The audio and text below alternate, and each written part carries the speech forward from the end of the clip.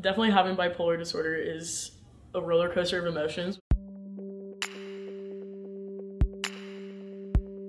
It's a mood disorder characterized by, extreme highs and extreme lows. The nature of the disease is that you experience emotions so extremely to the point where you feel like you're better off not living if you're in a depressive state, or on the flip side, you feel so good that you want to go to Vegas or just do all these crazy things and spend all the money in your bank account. Like most people kind of have emotions that go like this, like throughout their weeks, months, years.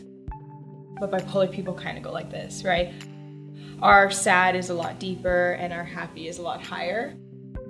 It's not something I can control, right?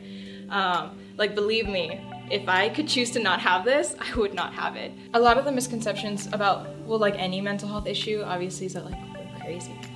People are crazy.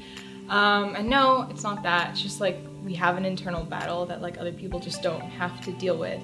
Definitely don't think people understand that the disorder is over long periods of time. Even a like common colloquialism is to say, if someone's being hot or cold about something, like where you want to go to eat, they'll say, God, you're being so bipolar right now. Bipolar people definitely don't like that because it kind of diminishes something that to us is so extreme. I grew up really feeling like there was something wrong with me and that I was broken. And so when I finally got to college and got diagnosed and someone told me like, no, there's other people like you. We know how to deal with it. Like, you're gonna be fine. It was just like a sigh of relief.